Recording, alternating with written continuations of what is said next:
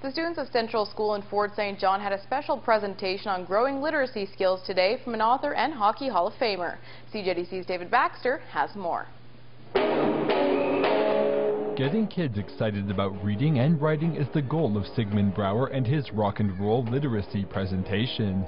Through a mix of stories, music, and dancing, Brouwer works on spreading his message. He says the main goal is to get kids thinking about how to effectively tell a story. I want to motivate kids to understand that it's not about reading, it's about finding story, and that reading delivers this really cool thing, just like music. And I know that if they read for story and if they want to put story on paper, their reading and writing skills are going to get better by default. And that's the ultimate goal, is that kids are good readers and writers. The main storytelling tips Brouwer encourages are to write according to the emotional response you want your audience to have. He reinforced this through music, playing clips from the Phantom of the Opera to invoke fear, and the SpongeBob SquarePants theme for fun. Brouwer isn't alone in his presentation. Hockey Hall of Famer Bryan Trottier is working with Brouwer to help emphasize the mindset that if you work hard, you can achieve your dreams. He says he has been having a good time in working with the kids.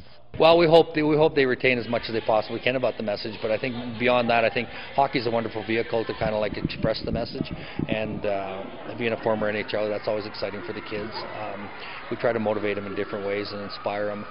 Sigmund does a wonderful job in storytelling, and the rock and roll message is really good, so we have fun. Brouwer has written a hockey novel called Legend Pursuit, which features Trottier as a character. All of the kids will be taking home a copy thanks to help from their sponsors, but first Vice Principal Broyden Bennett had to put his singing skills to the test.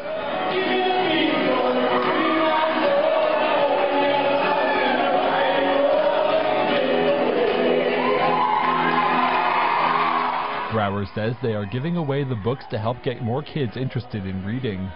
And I love writing hockey books because that's how we grab a lot of kids who don't normally read. We give them hockey stories and they're all over it. Following the assembly, Trottier took time to sign autographs for all of the students in attendance.